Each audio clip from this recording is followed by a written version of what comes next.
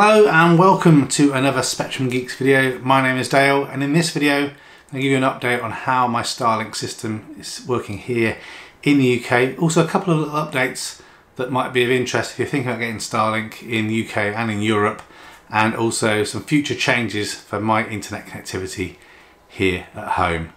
So let's jump into it.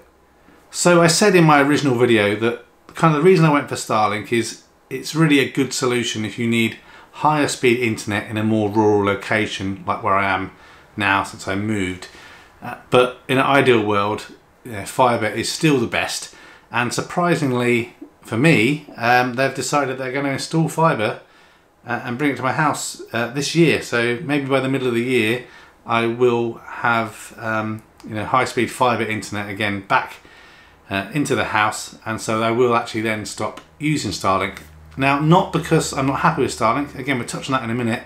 I am very happy with it, just the fact that obviously Starlink is relatively expensive, but I still think it's good value for money in a rural location if you need high speed internet. But obviously fibre is faster and cheaper, and not this Starlink is unreliable, just a little bit more reliable. So I will be moving to that, allowing me to kind of download and mainly upload is the main thing that I'm looking for uploading the videos faster.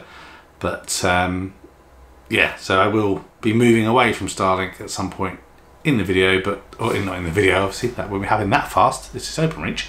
Yeah, later on in the year we'll be moving back to a fibre connection. So in terms of how the system is working for me, I've been still busy, so I haven't set up any Ethernet connected internet devices in my home, so I'm still just working fully from wireless all the time. Now, not using the wireless access point that comes with Starlink, I've got this wired into my own network and then connected that through my Ubiquiti access points. But performance is still really solid. Again, back since I think it was November or December when I installed Starlink, I've only had one outage that lasts 10 minutes, and that was about 3 PM on one day, so it was a little bit inconvenient because of the timing, but then back up, no problems.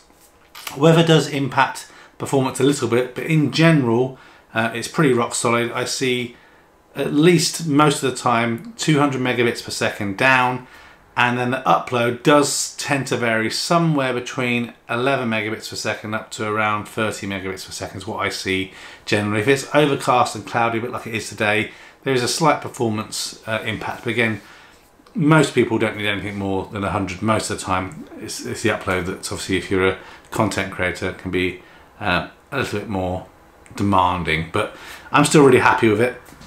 At the moment, as I'm doing this video, Starlink has got an offer on in the UK where instead of paying £460 for the Starlink hardware, you can get it for £300. That's not an ongoing reduction of the hardware cost. But again, if you're looking to get Starlink right now, now's a good time to sign up because you're saving yourself £160.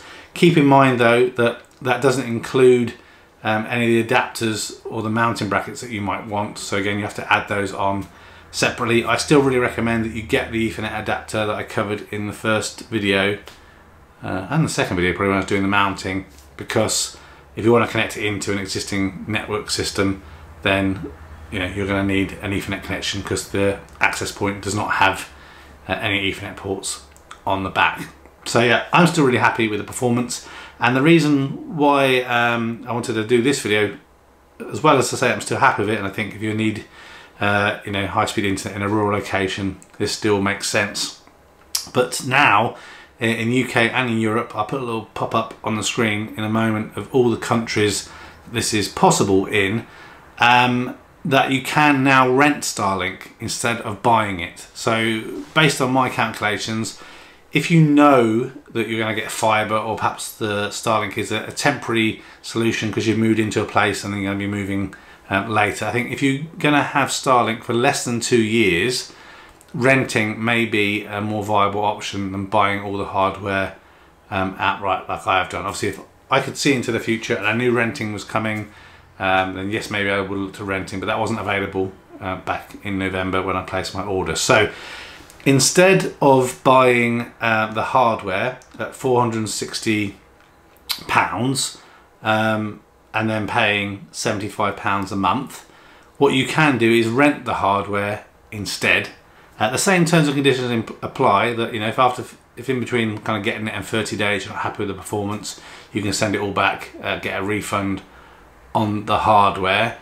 But obviously you've got to make sure it's in good condition. But yeah, if you rent it, you don't buy the hardware, you're obviously going to rent it. £15 a month and a one-off activation fee of £99. So again, that makes it a little bit more affordable on a month-to-month basis, not investing in the hardware that, you know, when I stop using Starlink, I don't think I'm going to have any use for it. I probably will still leave it up there because I don't want to risk my life falling off the roof again.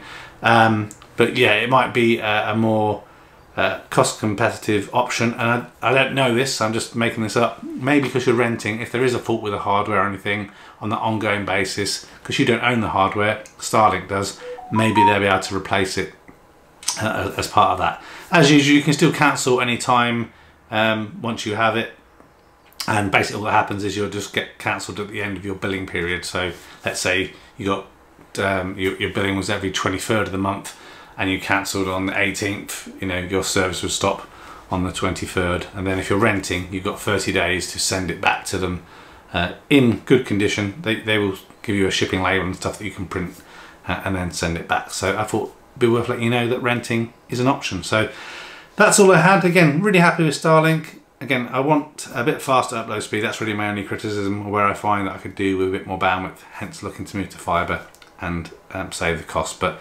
many people say £75 a month is a lot of money for internet, and I'm not gonna lie, it is. But in a rural location, there are sacrifices you have to make if you want faster internet. You can go to, you know, just have a broadband solution, which would be half the price. But you know, in my situation, it was something like 20 meg down and 3 meg up. It just wasn't going to work for my needs. So thanks very much for watching. Like this video if you have done, or even if you liked other videos, consider subscribing as well. More content on the channel. Thanks very much for watching as always, and until the next one, take care and goodbye for now.